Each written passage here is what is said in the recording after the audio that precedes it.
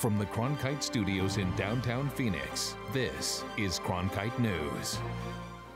One of the biggest winners in election 2017, Valley Schools. After a long year of funding cuts, 27 Maricopa County districts get a funding boost from voters.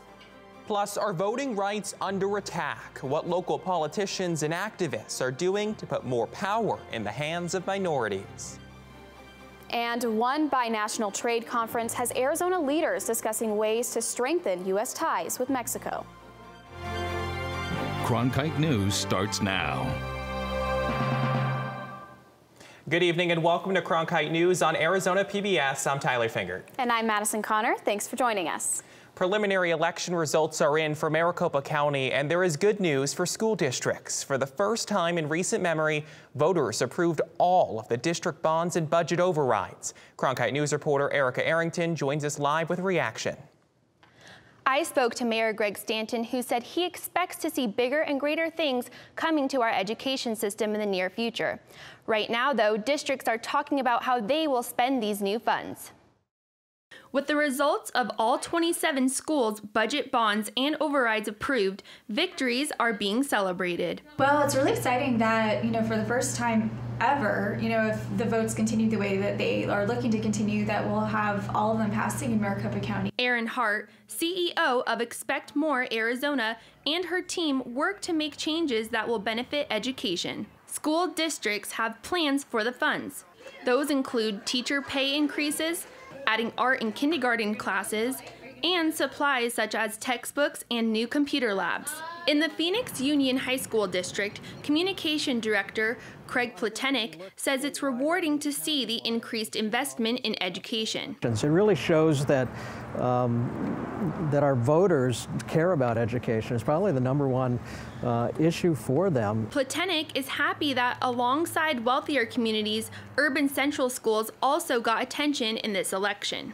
A lot of gratitude to the constituents to know that they value education, particularly in the central city. Mayor Greg Stanton says Arizonans love their teachers, students, and staff and are willing to vote for those schools no matter what it takes. The voters seem to be putting more of an emphasis on education. Only about half the override proposals passed before 2015. In the Broadcast Center, Erica Arrington, Cronkite News. Meanwhile, 5 Arizona schools are among 342 getting recognition as some of the best in the country.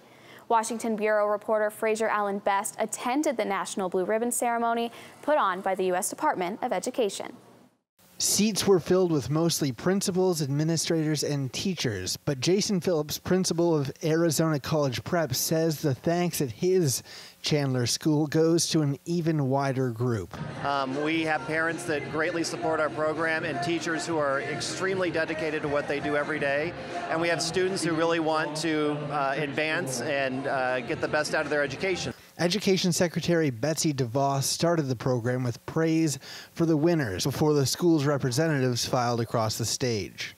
Arizona had 5 winning schools at the elementary, middle, and high school level. Jennifer Benjamin, the principal of Palm Valley Elementary School in Goodyear, says she gained a lot just being among other top educators. Just get ideas and experiences from other places around the nation. Phillips had a similar experience and said the lessons learned here will help in a state where schools can face funding challenges. With the state finances, we have to do more.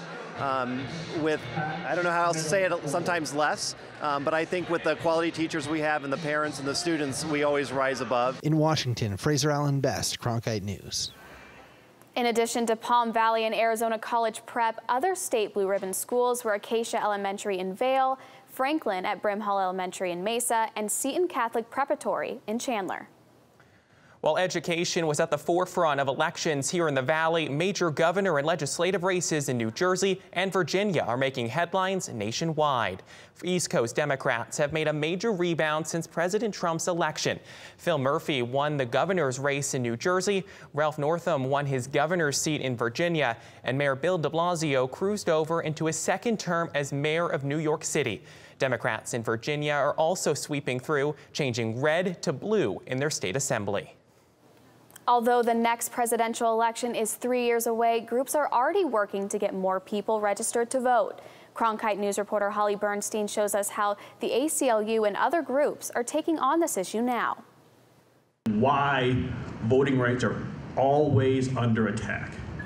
It's a simple situation that our participation in the government is viewed as inherently dangerous because it shifts the power from pure white supremacy to just white supremacy light. Michael Ingram of Black Lives Matter was among local politicians and activists speaking at a panel discussing defending the right to vote Saturday, especially for those who are in the minority. The panel addressed the history and potential solutions of the goals of voting rights work, including increasing voter registration turnout and reducing racial and class disparities in voting. Every 4 years, I get 200 complaints about people not being able to vote. And I always say, the time to worry about your voting rights isn't right before the election. It's 2 years before the election even starts. The panel says the Supreme Court has weakened voting rights, like in Shelby County versus Holder. In 2013, the court ruled Section 4B of the Voting Rights Act of 1965 is unconstitutional. As a result, states have been able to change voting laws without federal oversight. According to ACLU, in 2016, 14 states had new voting restrictions in place. Arizona was one of those, with limitations on mail-in ballot collection. Maricopa County Recorder Adrian Fontes says one way to reduce racial and class disparities in voting is through education. Reaching out to a lot of folks that did not necessarily have folks coming out and talking to them. So we've had different focus groups in our office talking about the issues that are of interest to a bunch of different types of communities. Fontes also says Maricopa County is working with other counties in Arizona to share resources. Ingram said at the panel, the best way to get people to vote is to work year-round. A little bit of training, a little bit of investment, and then I can be a better advocate for my community than you ever can be. It's about an investment, and I'm going to be there year-round talking to my folks all the time. In downtown Phoenix, Holly Bernstein, Cronkite News. The idea of voting centers in jails for people who have not been convicted was also discussed. Fontes says he'll have to coordinate with Sheriff Penzone, and while he decided to hold off on the idea for now while working on other implementations, he says the idea will be explored for future elections. President Trump's nominee to lead the Department of Homeland Security appears to disagree with Trump on one of his key pet projects, the U.S.-Mexico border wall.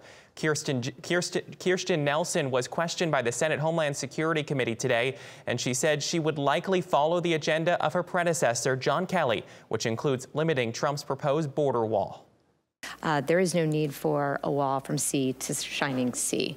What we need to do is work with the operators. Should I be confirmed, I would look forward to speaking with state and local officials, those on the ground, both law enforcement and federal law enforcement, to include CBP, to understand where we need some sort of physical barrier. Okay. Technology, as you know, plays a key part, and we can't forget it.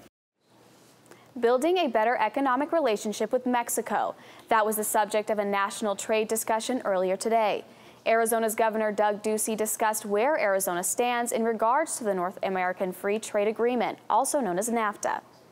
Arizona doesn't want to just sit on the sidelines and see what happens.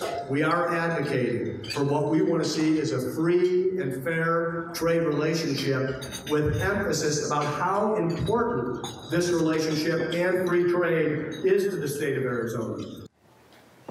Mexico ambassador to the U.S., Jeronimo Gutierrez, added that it was a good time to be vocal and educate others about the benefits of the relationship between our two countries.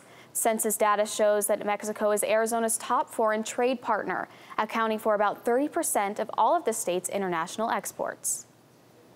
Strokes aren't typically thought of as a young person's affliction. However, the Centers for Disease Control are saying something different. Coming up on Cronkite News, how avoiding these risk factors can prevent you from having a stroke at an earlier age. And how driverless vehicles will be taking over the streets in no time. What we learn what this self-driving service is doing to compete against other ride-sharing services.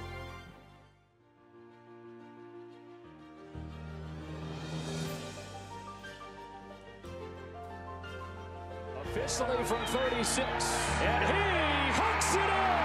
Arizona State wins! Keeping one deep, and it is caught! Jalen Strong! Do you believe it?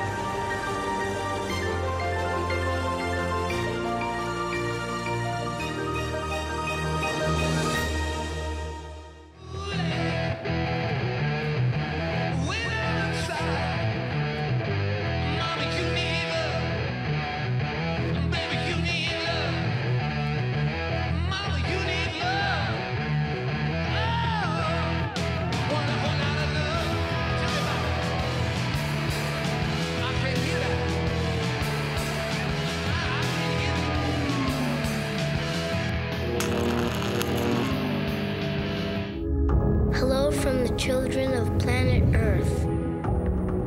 Human beings are a curious bunch. What are we going to see when we get really close? Wow. Oh my God, absolutely spectacular. We are at a remarkable moment. Yes. We're going farther than any exploration ever has.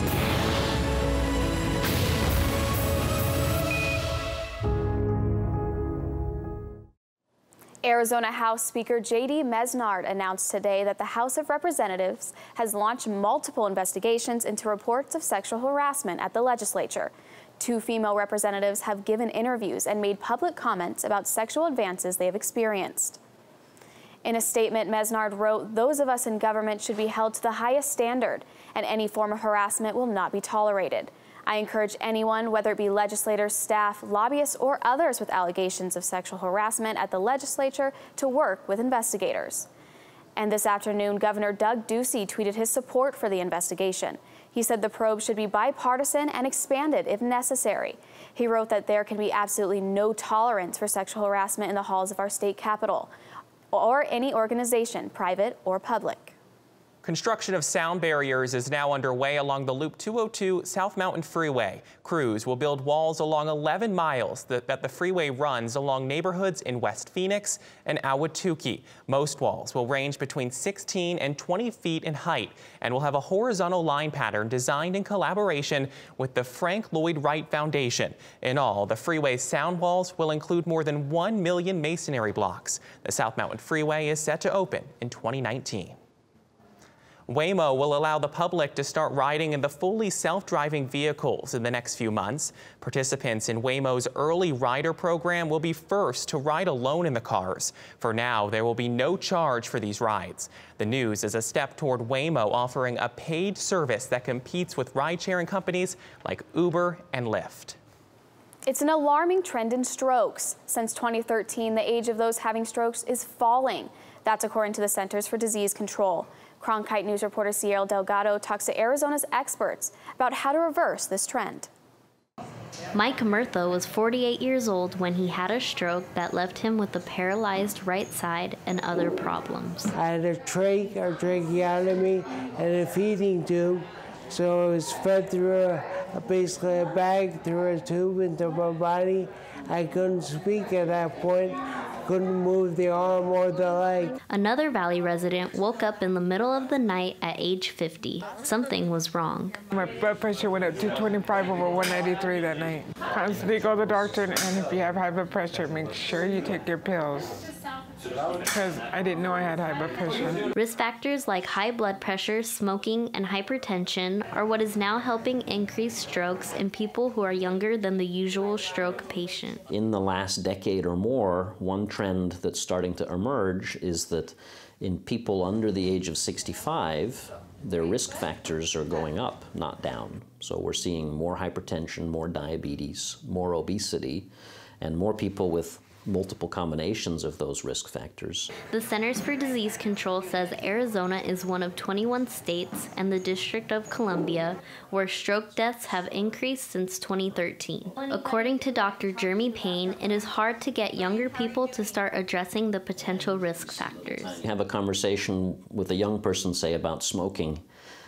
Realistically, that conversation may not pay off for 20 or 30 years. It's really difficult to get people's heads around the idea that behaviors now may not pay off until you're much older, but when they do pay off, they pay off in ways that we can directly measure. I still can't live on my own. I can't take care of myself, can't put shoes and socks on, so it's very frustrating. I can't work a normal job at this point.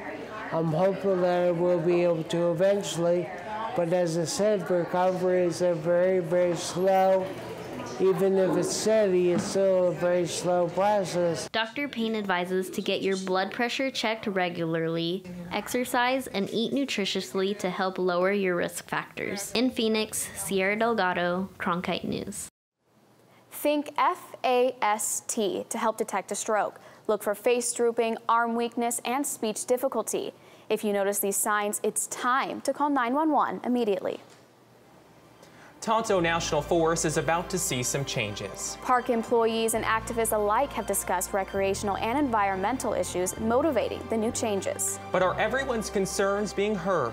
How the Tonto Forest Service is trying to balance recreation and preservation. Temperatures are slowly dropping and it might be time to bundle up. What temperatures to expect coming up? Fridays, it's at Cronkite News, your social sharing connection where you choose the news. Facebook likes and shares, tweets, retweets, and favorites. YouTube views and subscriptions. We're watching you watch us. From our digital home at cronkitenews.azpbs.org to your television, web browser, or mobile device. Find us on Facebook, Twitter, and YouTube. Then join us for at Cronkite News, our weekly refresh, each Friday at 5 on Arizona PBS. I'm Ted Simons, host and managing editor of Arizona Horizon. Join us each weekday at 5:30 and 10 as we bring you the top newsmakers who impact the state. We cover the stories in depth that shape and affect our local communities, and we take the time to ensure that all voices are equally heard.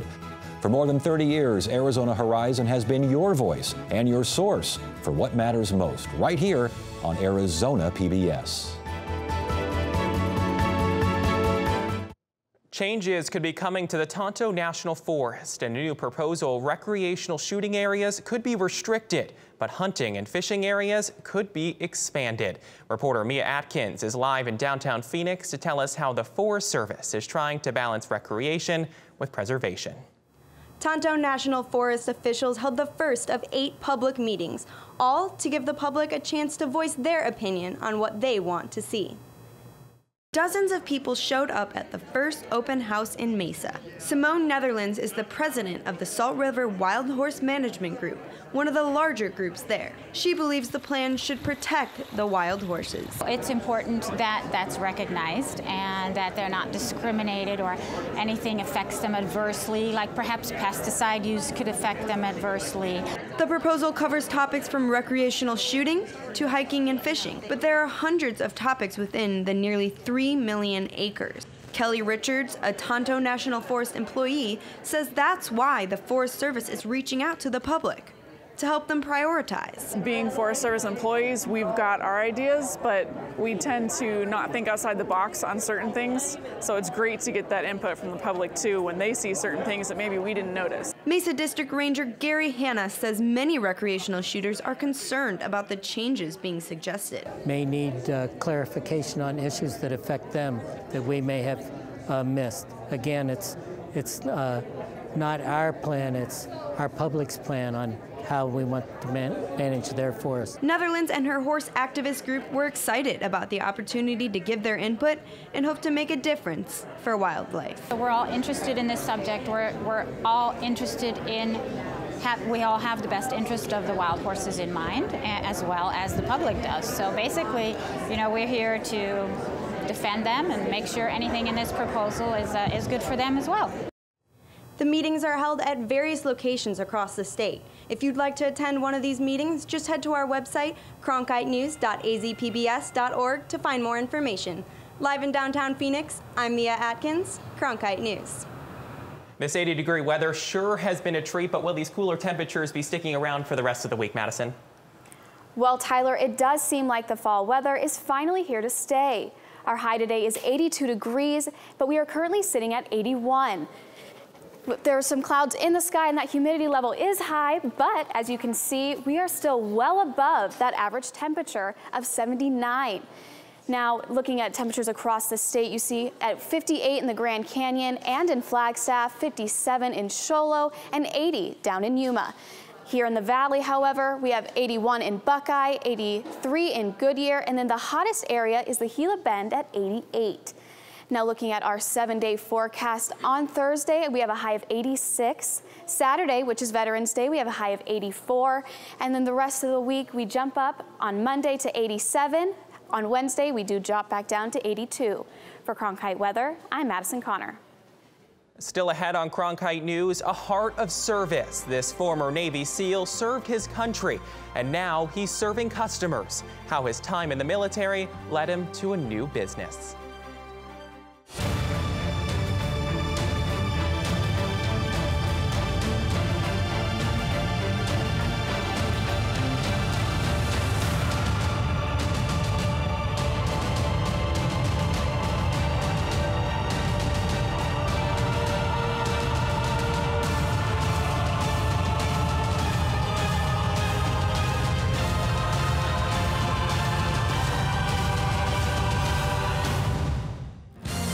this fall. I'm so excited! What? From the inspiring to the amazing. You're in the presence of history. The compelling. He said, welcome home. It was just a powerful moment. To the astounding. I promised myself I wouldn't cry.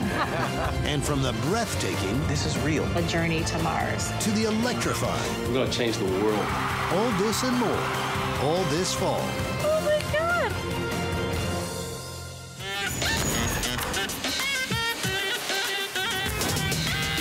Third Rail with Ozzy. The new weekly show where we tackle the taboo and debate the tough questions with some of the most interesting minds in the game. I'm Carlos Watson. Electrifying conversation. Friday, only on PBS.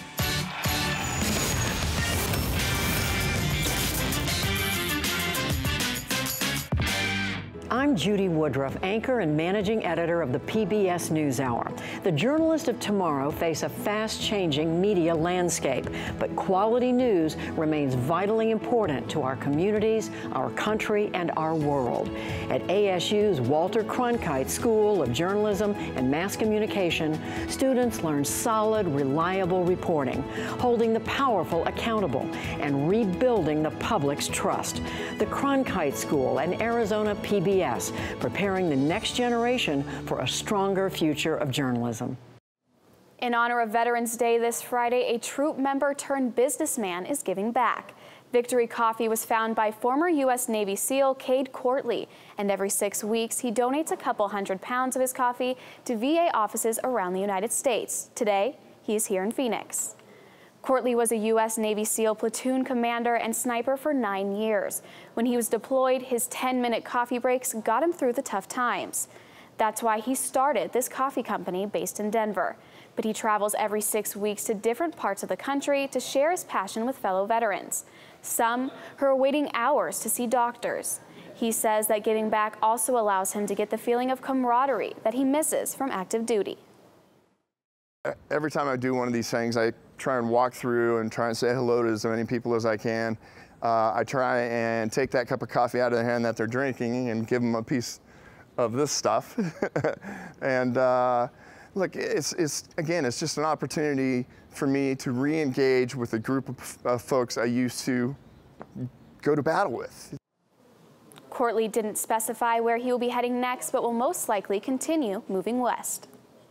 Visitors have been leaving mementos at the Vietnam Veterans Memorial in Washington almost since the day it was dedicated in 1982. Those items now number more than 250,000. But unlike any other memorial in Washington, these items are carefully preserved.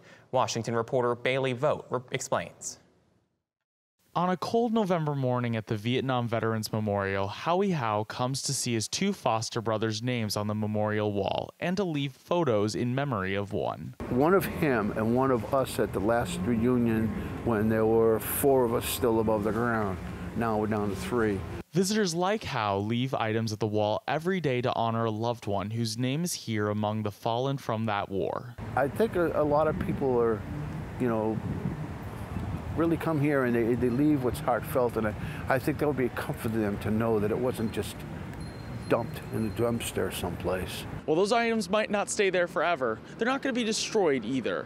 Instead, they're going to be taken to a facility in Maryland where they'll be cataloged for historical purposes.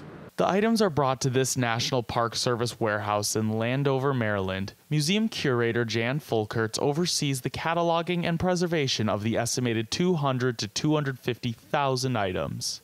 This is a secure and environmentally controlled facility, and we keep the items that are left at the Vietnam Veterans Memorial in storage here. Those items come from all over the map in more ways than one. From Arizona alone, Fulkerts shows items ranging from an APH-5 flight helmet to postcards, from hats to stuffed animals. Fulkerts says that the main focus of the collection is to keep a record of the stories that the Vietnam War created, no matter how incomplete they are. What we get is what we get, but we get so many different stories and so many different things that it really tells so much of what happened in Vietnam and what's happening since, and why the memorial is important to different people. Howe agrees, saying that he appreciates what leaving an item at the wall allows for those who lost loved ones during the war. People leave things that they don't necessarily be understood by others, but they're significant to them for whatever reason. On the National Mall, Bailey Vogt, Cronkite News. Cronkite News is proud to be the news division of Arizona PBS. Here's what's ahead on PBS NewsHour. I'm Judy Woodruff. On the next NewsHour, join Miles O'Brien as he explores how Cuba seeks to cash in on its diverse wildlife through ecotourism. That's Wednesday on the PBS NewsHour. That's it for Cronkite News tonight. Thanks for joining us. For top Arizona stories anytime, go to cronkitenews.azpbs.org.